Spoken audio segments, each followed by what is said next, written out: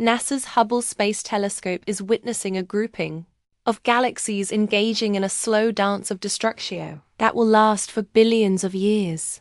The galaxies are so tightly packed together that gravitational forces are beginning to rip stars from them and distort their shapes. Those same gravitational forces eventually could bring the galaxies together to form one large galaxy. The name of this grouping, Seyfert Sextet, implies that 6 galaxies are participating in the action, but only 4 galaxies are on the dance card.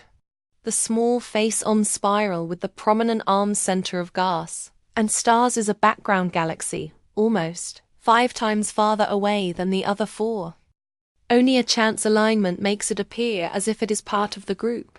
The 6th member of the sextet isn't a galaxy at all, but a long tidal tail of stars below. Right torn from one of the galaxies, the group resides 190 million light-years away in the constellation Serpens.